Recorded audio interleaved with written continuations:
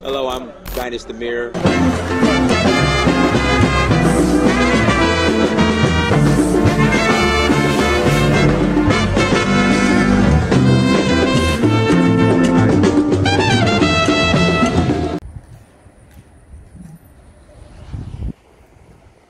So this is the view from the top floor of Hotel Africa here in Monrovia, Liberia.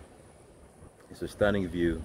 And again, the potential of Liberia is just, again, I know we focus on Ghana and everywhere else, but I really think the black diaspora should come back and focus on Liberia. Because again, who established Liberia? It was the black diaspora, it was black Americans. So I don't understand why we're neglecting Liberia. Look at this view, look at this view. Top floor of Hotel Africa, which was a 5-star hotel, 500 rooms before the Civil War completely wrecked it.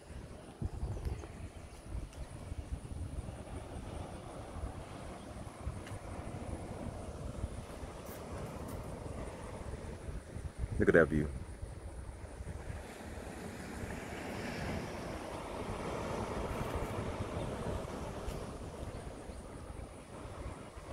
Or whatever is the scapegoat, the Liberia scapegoat. So I was going to bring that up. Right. So Liberia is the scapegoat for everything.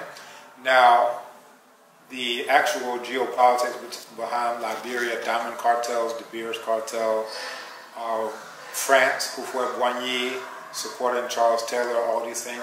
But what you get is this very simplified story of how the black people out of the U.S. didn't get along with the indigenous black people, and then that's just the thing.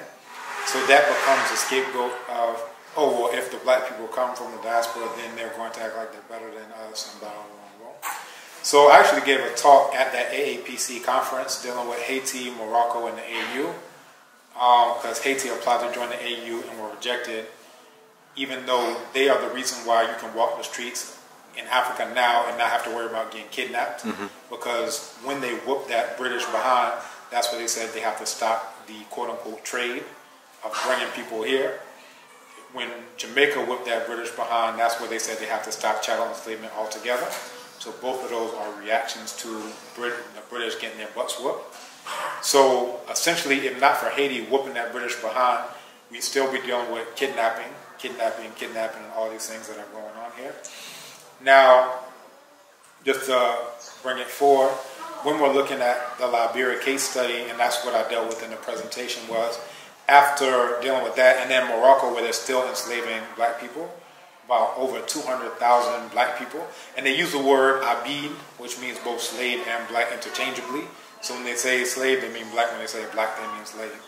Boom, that's where they're coming from. And but they applied to join the African Union, and they were accepted open arms, right? Because that's what all Africanism is about. Pan-Africanism means black people regardless of location. This whole All African Peoples Congress means location regardless of whether you're African or you're invader or what. So Arab on top, white Arab on top, black indigenous person on the bottom is what that whole situation is about. So at the end, I had to deal with that Liberia question, because I'm like, let's look at this thing. That Liberia is not separate from any other case of black on black violence, which according to Dr. Amos Wilson is black self-annihilation in service of white domination. So if you look at the war in Eastern Congo, that's about resources, that's about coltan.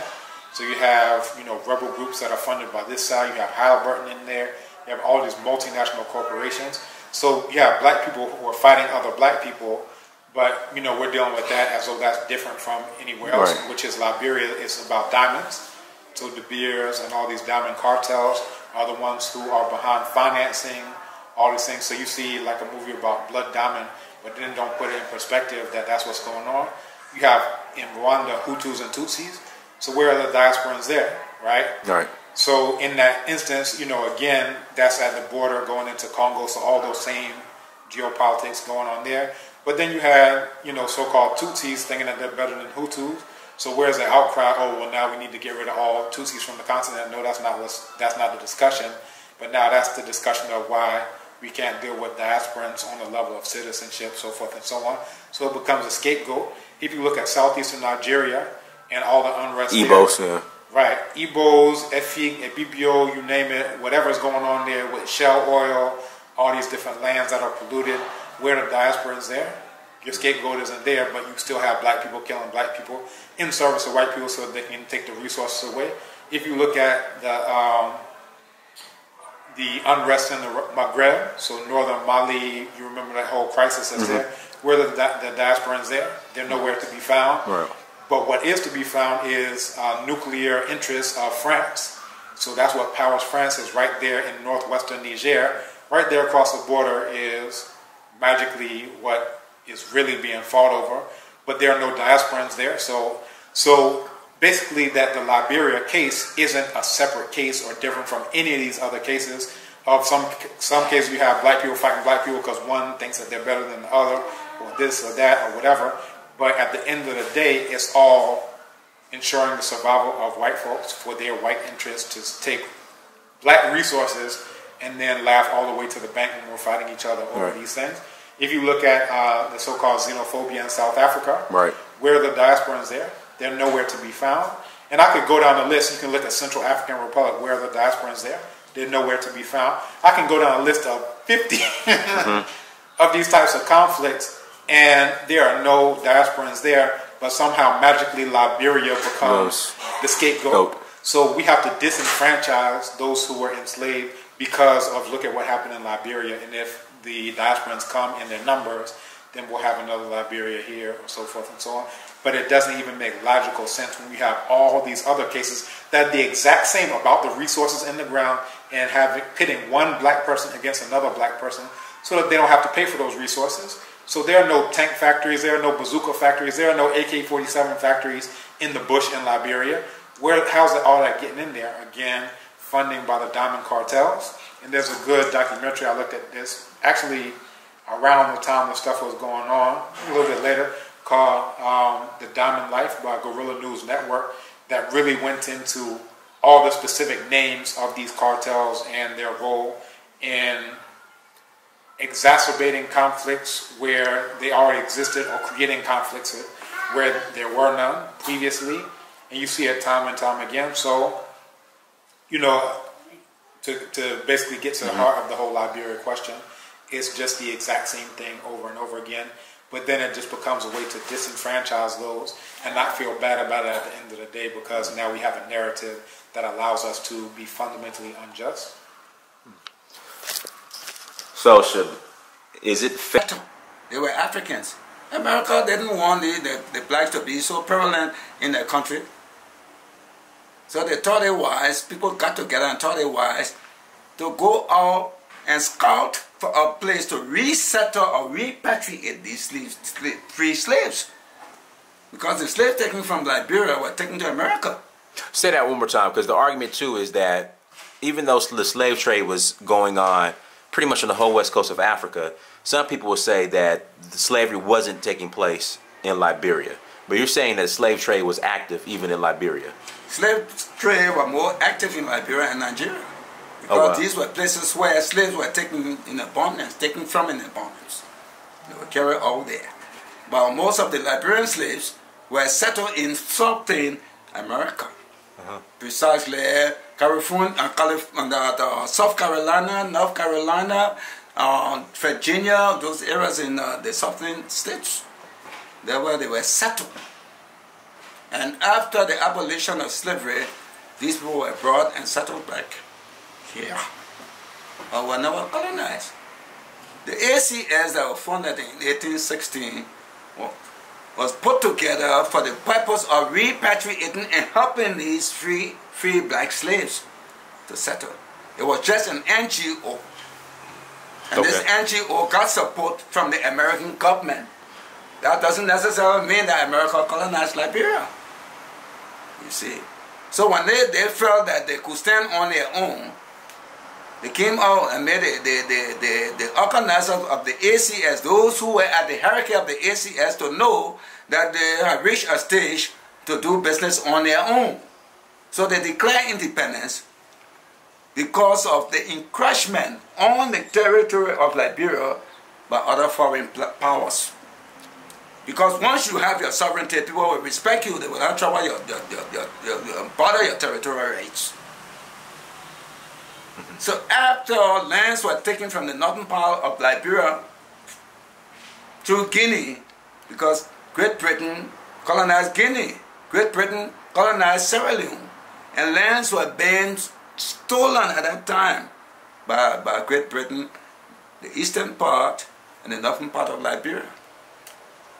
The western part and the northern part of Liberia. The eastern part was being encroached upon by the French, Ivory Coast. There was no way, even then, if the carrier report to the League of Nations, then there was no redress. So they decided, since we cannot get any redress from the world out there, we'll declare independence to hold our own sovereignty, to let the world know that we are a country on our own. Mm. So they declare. So then again, the question is: so what was Liberia prior to independence? Because the question is sovereignty from who? That's what people will keep asking. Sovereignty for who? We say independence from whom? As I said before, you don't have to be under the power of somebody before you can get independence. They were under nothing. They were being helped by those who established them, who helped to repatriate them to come to Liberia here. They were given remittances from the American Colonization Society. They came and established them here, and they established them in Sierra Leone first, before they came back here through the instrumentality of Ralph Stockton and Eli Aries. They came here to look for a suitable place to bring the colonies. Because after the establishment of the ACS in 1860, the first president, Woodrow Washington, there were guidelines put on the books for the protection of these people who were repatriated. But they came in 1820 on the ship February 6 from the port of New York. They landed here in Sierra Leone the 9th of March in 1820. There were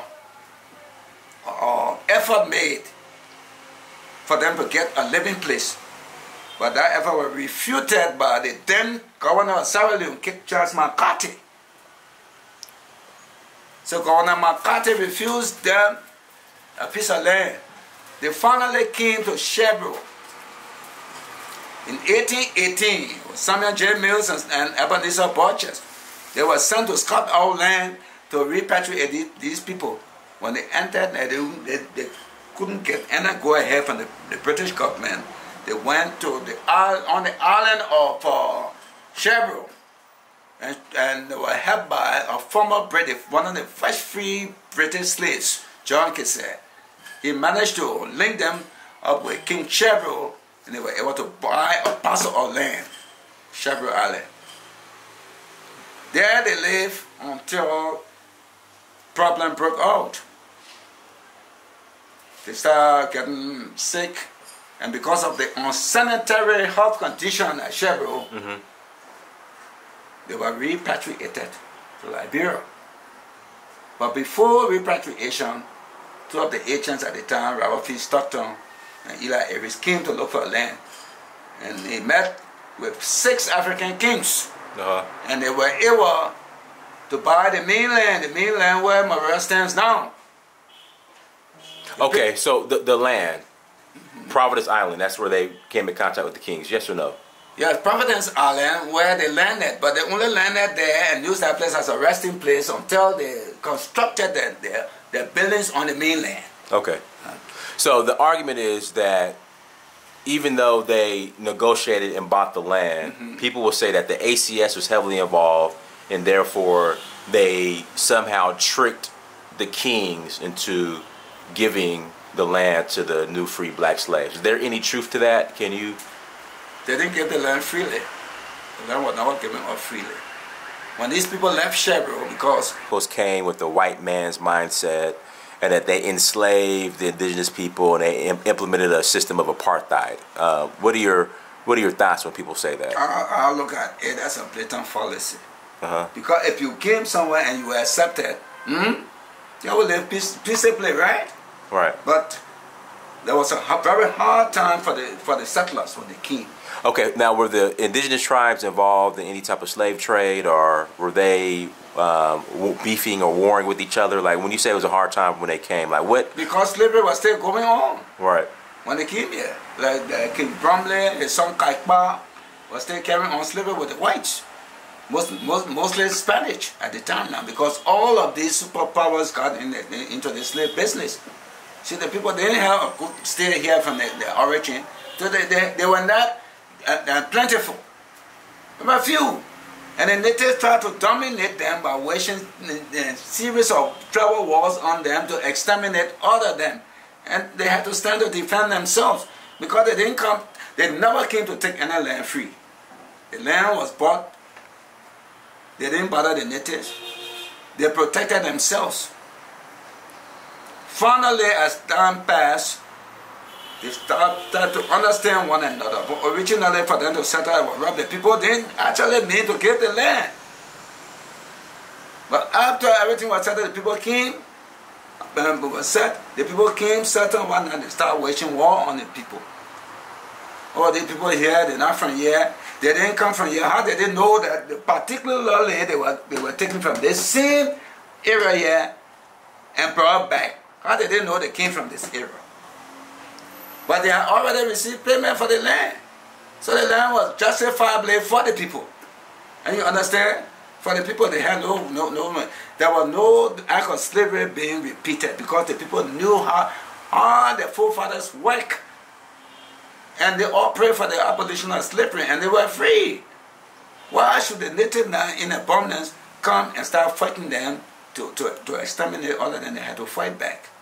So your insecurity for your own life, you got to take time with it. You couldn't give yourself up. There was a series of inter-tribal wars, whatnot, because why? They saw that these people were more supreme than them. These people that were sold from this particular geographic origin. Yeah. They were sold. Black men all came from no part of the world besides Africa. That's a clear indication and manifestation that these people came from Africa. They came from this particular era. So big man, that this, that one, that. So he won't be more than us. That whether you more than them, you won't be more than them. They will lie to say just because you came from America. So that's the perception. So the coup in 1980. What was the purpose, objective of the coup? Yes. Well, it was the same thing. Our aborigines in the majority, and the American Liberian in the minority. So, oh well, these people have been in leadership for long. Right. And we in the majority, our children are learning. More than some of them over there. So now is our time. So since they came, they have ruled this country for so many years. Now is our time. That was brought in the coup. Simply. Okay. Our time to take power. Okay. And so you're saying that was the only objective. So one of the objectives. One of them. What were the other objectives? I mean, basically, has Liberia been successful since the coup? Liberia never been successful since the coup. Since the coup, the president, the military man who took over Samuel Doe in 1980, he was developmental oriented, I must admit, but he was very wicked. He never took advice, and because he saw that he came in, as he said, he came in to redeem the indigenous people. Oh, that was the redeeming. Yeah, that's he purpose. said yes. He said for rampant corruption, misuse of public office, and whatnot. That's why he put the 30 men on pole and killed. Which was absolutely disgusting. All countries in the world, even the United Nations, appealed to him to spare the lives of these people. He refused.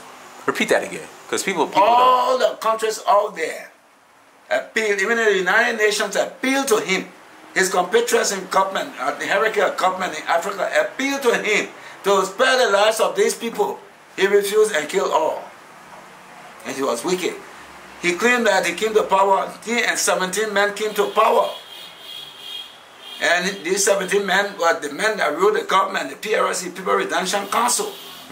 Yes, and they were very brutal. Until the President Do and his co-host went and looked at her, he almost exterminated all. To show that they didn't come in the best interest of the Liberian people. Because the people who brought you to power, you killed all. I think only 3 remain alive. You killed all. Okay, so the people that conspired with Doe to act out the coup, he turned his back on them as well. He turned his back on them. Oh wow, He lied I didn't know that. Oh wow, oh wow. He said that he survived 36 assassination attempts. 36. And this time around, the first president, Thomas was saying, he grabbed him, he killed him. They beat him. The news asked and gone because gun couldn't work. So they took some of them, they took stick, they beat some of them to death. Oh, the person playing cool. So his government was very brutal. He tried to calm down, and started doing good. But he promised the Liberian people and the world that he was only going to hold power for 5 years and then turn over to civilian government. But after 1985, it became worse. He stayed in power, carried on election for that year, and he ran the election and even push aside the man who won this, who opposed to won this election, Jackson Hebdo. Pushing aside, he took power.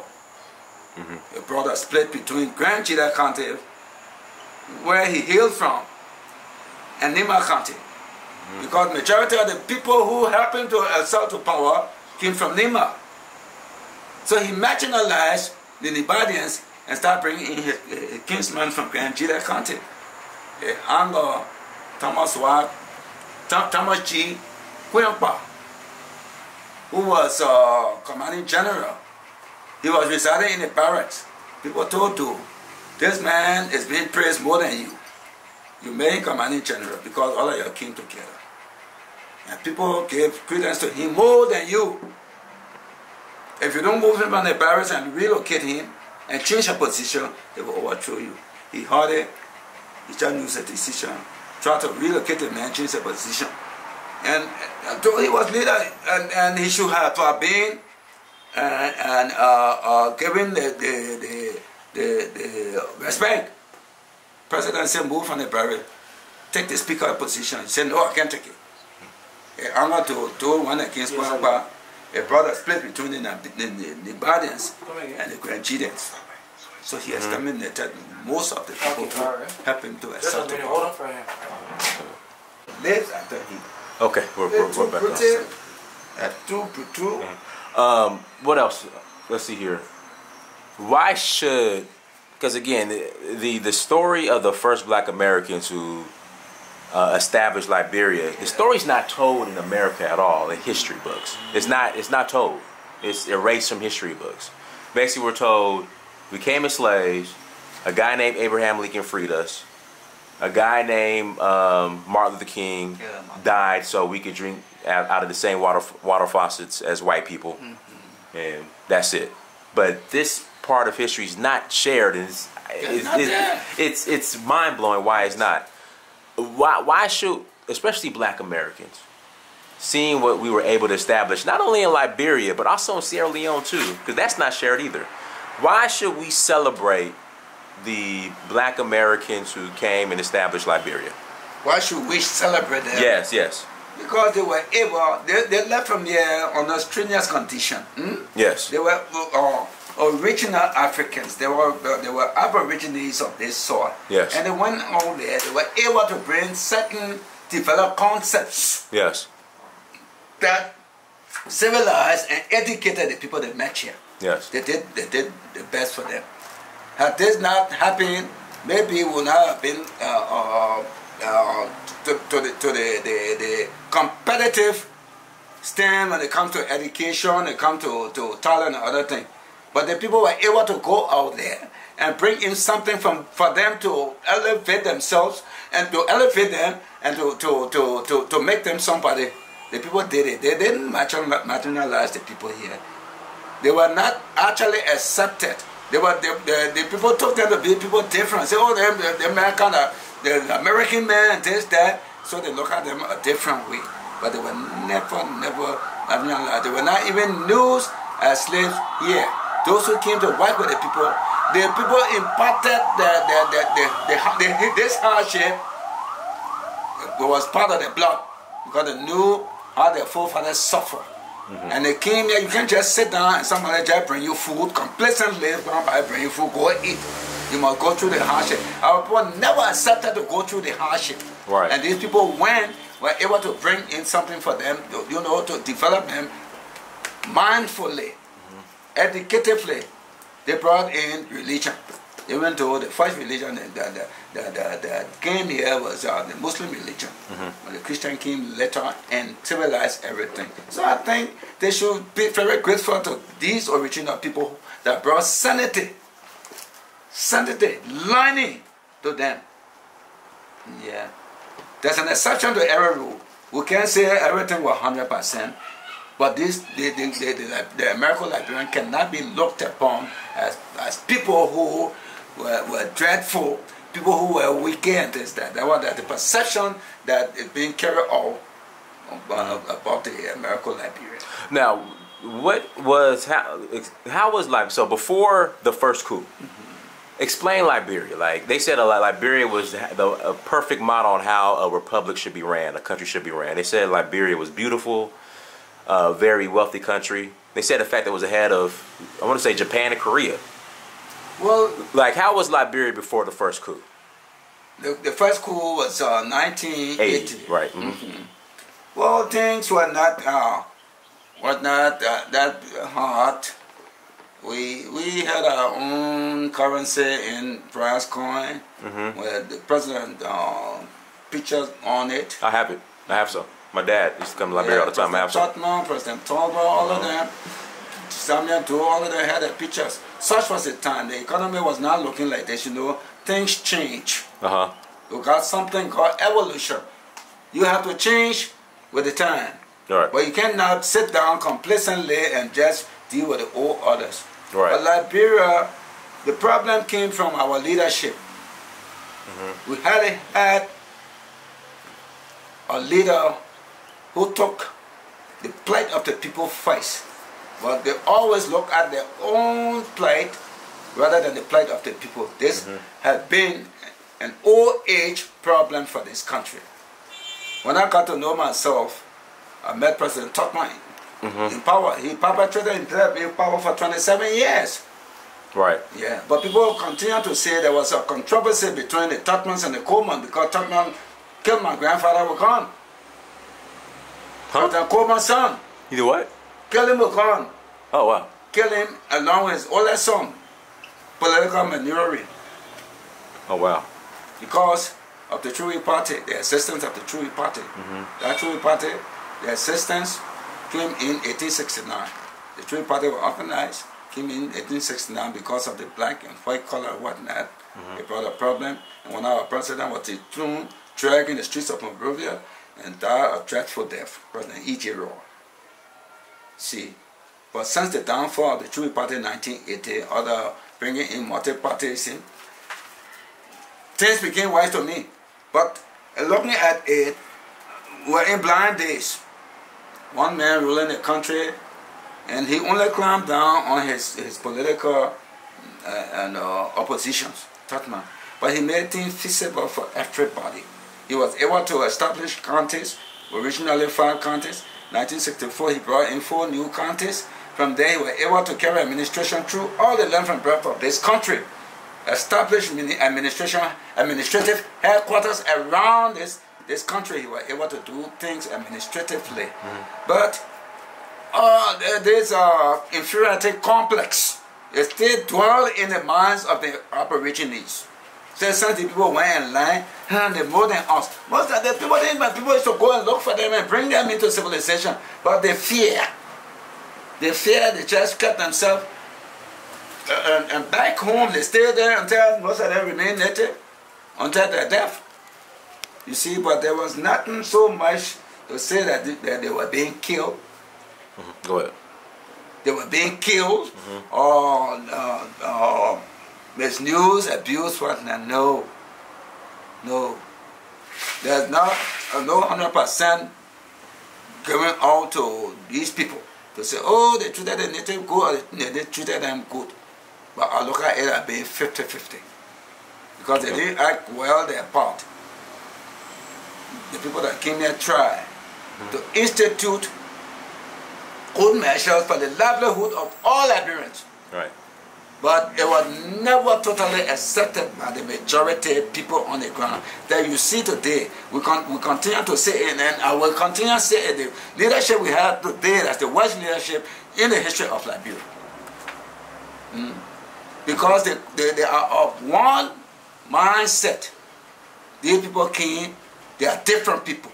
We are in the majority, we are the country people. So any man who goes in power from the majority group, that's the man that we want. Today we have the problem because they still look at the Congo people as being the boss man. The American Liberian being the boss man. Until the country is no more country, it will always be like that. How many Congo people you see around here? So you speak like American, man, they push you one side. If they can't get anything other, they push you one side. It continues today. But that marginalization, that inferiority complex, that exists today. Today now, the American Liberian become the underdogs.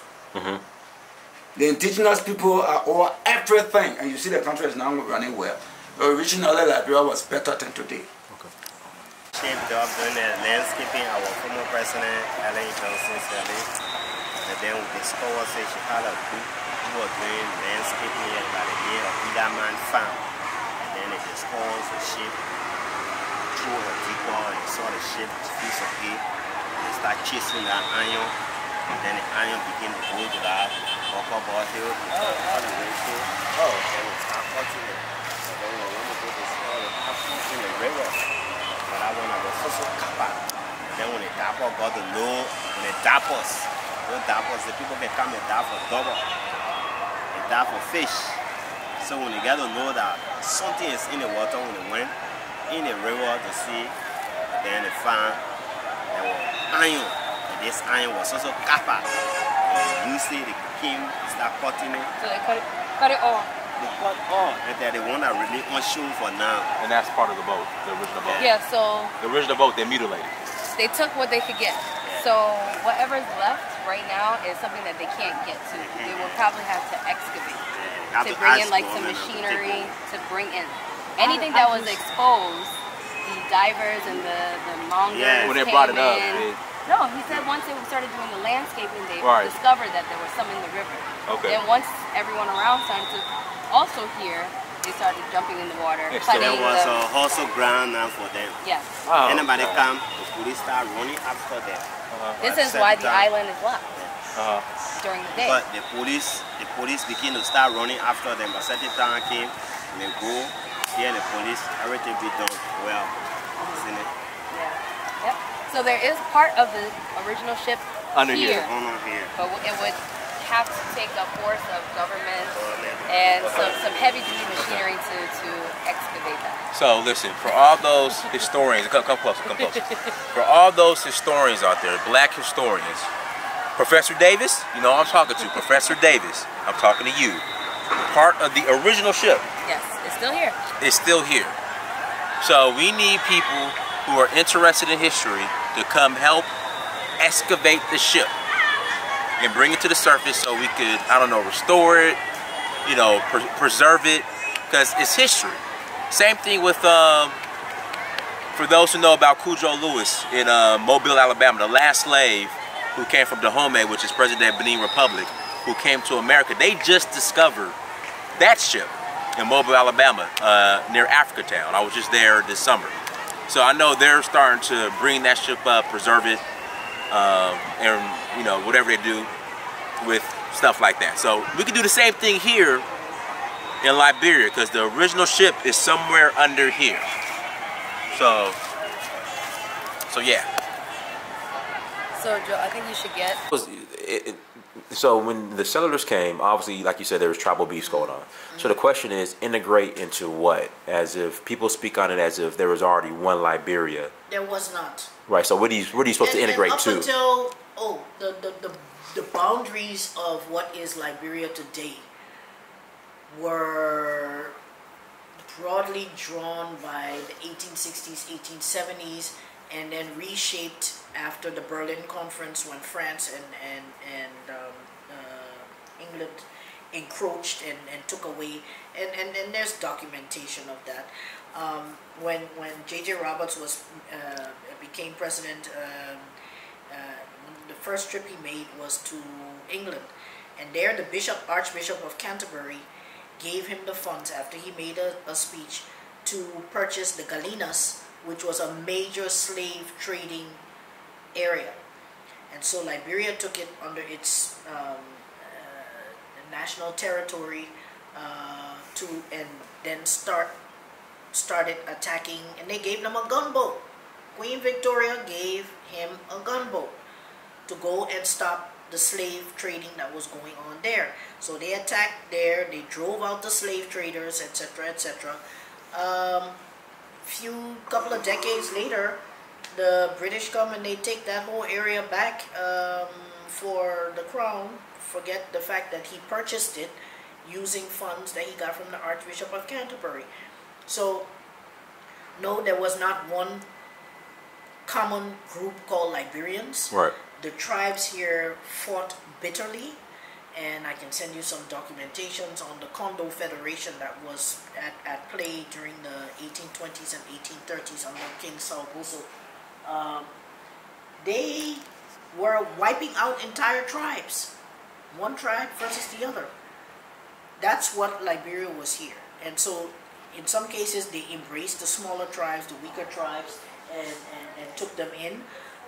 In other cases they tried to negotiate between the tribes. But what was Liberia is a series of coastal settlements, not this great big territory that we're here. And so when people from up in Nimba say, "Oh, you didn't educate my people," geez, we didn't really have effective control of that area until the after World War One, or World War II even. So, hello. Yeah. Okay. All right. Now let's meet my son Fabio. How you doing, Fabio? New place, and you immediately have to find your way. You have to find what am I going to do to be able to eat tomorrow? How am I going to take care of my family? How am I going to do this? How am I going to do that? Nothing is laid out for you, and certainly nothing was laid out for them. And so that's part of the narrative that gets brushed under if you want to reduce it into a broad stroke of they came and they did this. That's what it's reduced to, and it's like saying doing that to America, right? And you can't do that to America. You can't do that to any place. Just reduce it to one or two sentences that clumps everybody together.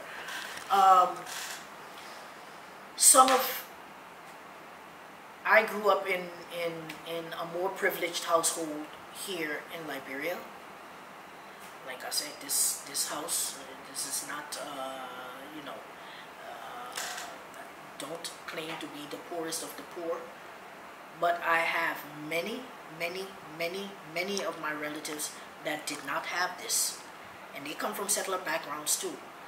So they're tarred by the same brush as, oh, you all came with, you had all the privilege and you had all the power. Right. They didn't. Okay, so the other broad brush is the settlers came and enslaved and implemented a system of apartheid. That's the other misinformation. Yes. They came and they enslaved. The settlers came, and almost every war that was fought here between the settlers and the indigenous people, every war that was fought up until, let's say, 1900, every war that was fought here was either a defensive war on the part of the settlers, that is to say they were attacked, or they were fighting to free slaves who were being sold. So I have a good friend, Larry. Slavery. I have a good friend, Professor Larry Davis. You'll love him. He knows the history of Black Americans and their contribution to the planet. He said that the Sierra Leoneans and Americo-Libyans were the original abolitionists in Africa. Yeah. So there were many wars that were fought where one tribe was about to wipe out another tribe, and one tribe, what they call sued for peace, came to the American settlers and said, "Can you please help us, or can you please protect us?" Some of them were just assimilated into society. And how can you go 200 years and say this person is this? It's not even an ethnicity. Right. This person is a settler, a settler ancestry. I have people in my background, of course, you know, among my ancestors who came from Nigeria, came from Freetown. My grandfather came from Germany. He was half Jamaican and half German. Born in 1898 in Germany, grew up there, immigrated to. They came. I saw where you were on Providence Island. Right across from there, there's a parking lot with cars, etc., etc. That used to be a major slave depot. Right, you're standing there, and as the crow flies, it's an area called I think it's called Island Market, something like that. Right there, as soon as you cross the bridge, on your right. Who was participating in the slave trade? You said slave depot. All of the rivers and tributaries that flowed into the Atlantic had slave barracoons here. Okay. By the time the settlers came, the slave trade was active in this area. It wasn't active in Liberia. This area, yes. Okay. In the 1600s and 1700s, in the early 1800s, when it started to pick up here. Because the argument is, even though the slave trade was taking place from Mauritania all the way down to Angola, for some reason in this area, present-day Liberia, there was no slavery going on. That's not true. Okay. That's not true. It had its heyday a little bit later than the areas around Angola and coming up to the Bight of Benin, all that area. They started the slaves coming from there much earlier than the area called Liberia, primarily because the area called Liberia was not that populated. Most of the migrations that came into Liberia came in the 16th century, 16th and 17th century. So by the time you got to the 18th century, late 1700s, there were several tribes along that area. Coming into the 1800s, it had just started to pick up briskly. Right after slavery was abolished in the UK, which was 1808, 1807, something like 1807. I don't think they were benevolent when they did it. Yeah, well, that's when they abolished slavery, right. And so that's when the UK officially would stop anybody engaging in the slave trade. So the UK had Sierra Leone, which was also a colony of returnees. And they had the Ghana, Nigeria area, or they were present there. They were not present in today's Liberia, but there were several British traders, European traders, who were trading sometimes legitimate goods, but many of them dabbled in slave trade because slaves were a commodity. Correct. And anybody who tries to remove Liberia from that equation is being disingenuous. Right. It's every major river. You know, there's ancient maps that show you King Gray's town, King Chief Bob's town, etc., etc., and they all had they traded in slaves, among other things. Liberia, this area got its name from the trade in peppers, alligator peppers, and rice. So they did not come into trading in humans, like I said, until a little bit later. But they used to re-victualize give provisions, sell provisions to the ships that were trading in slaves. And so slave ships plied these waters up and down from where we're living, where we're sitting in right now. Slave ships were quite common. So come the settlers. Right. And what we conveniently forget in our history is that there were two groups of white agents that were sent out by the American Colonization Society to buy land. And the first group that did a purchase, and somebody posted the deed. Right. In Basel, I think the area called Buchanan now. I think it's in the museum, is it? Did I see the deed in the museum? No. Okay, there was, okay. That's not the deed I'm talking Okay. about. This one, it's in some collection in a library in the U.S. They purchased from the Basel chiefs and kings in that strip the land where they wanted to settle. But one of the conditions of the Basel chiefs was that the settlers would never interfere with the slave trade.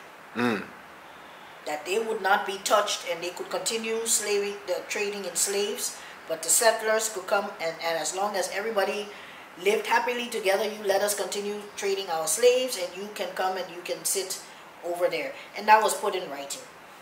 And that was sent back to the American Colonization Society, who, of course, refused it. Then the other group came up here and traded, negotiated